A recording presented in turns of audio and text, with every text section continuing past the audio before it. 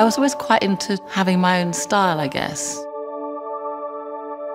I didn't actually particularly like sewing, but I liked what you could do with it. I always had something quite different and new, and I sort of liked that. It just became very much what I did, and so I went into fashion.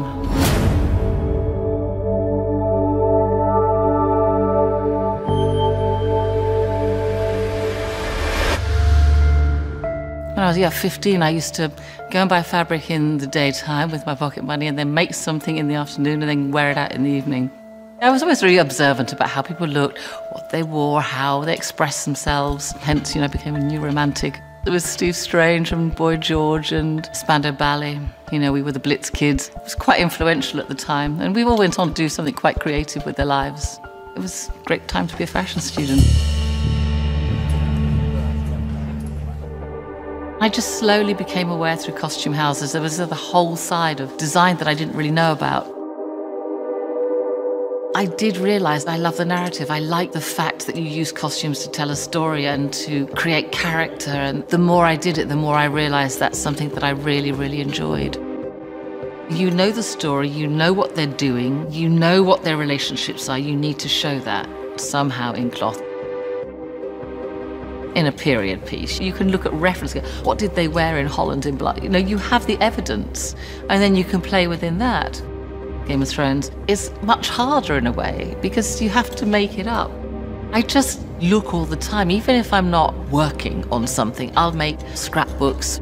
When I see an image, I'll just stick it in like a Scifi file or whatever, and I'll just keep putting things in. It just might be a texture. So when it comes around to starting a game, I'll have a little sort of file of ideas which just might influence the way it goes. And it often happens, I go, God, I forgot about that. That would be quite an interesting way. But also what you've done before sort of informs you where you need to go.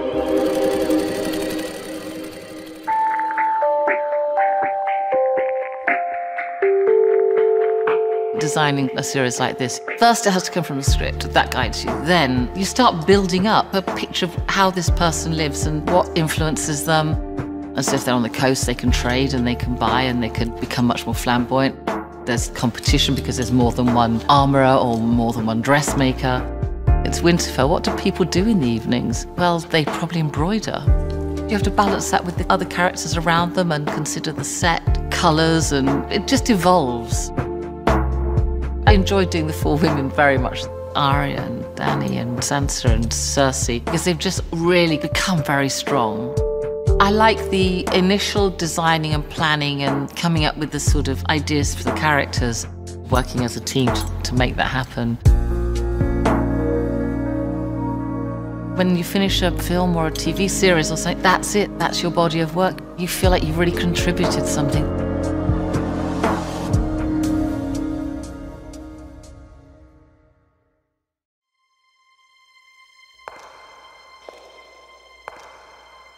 Enemies to the east. Enemies to the west.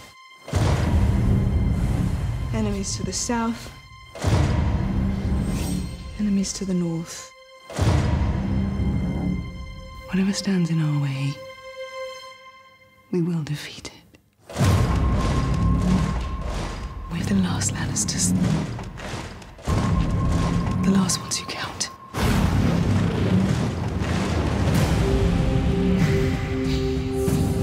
I was born to rule the Seven Kingdoms. And I will.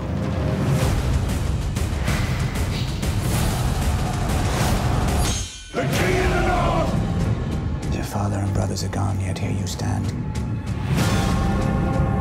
Last best hope against the coming storm.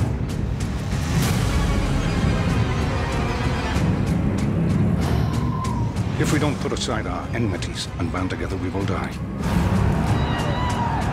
And then it doesn't matter whose skeleton sits on the Iron Throne.